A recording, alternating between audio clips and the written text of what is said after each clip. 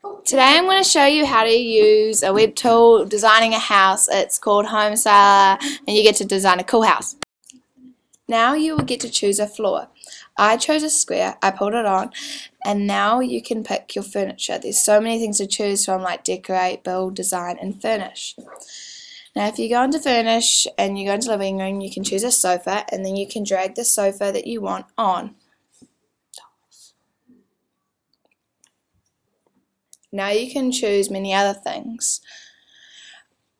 You can choose a lamppost and then you can drag your lamppost on, and it may glitch at times because you're going fast, and then you can pick what you want, or you can just delete it by clicking the delete button.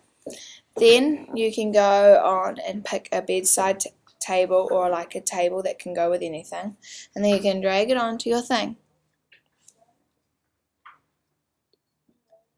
You can also go down and click websites where you can purchase the items so you can design your home. Now when you go down, you can get a counter, like a TV counter, to put your TV on.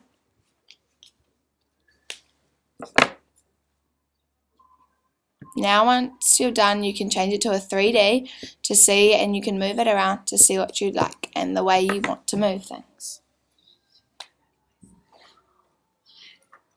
You can screenshot it, save to your computer, and then you're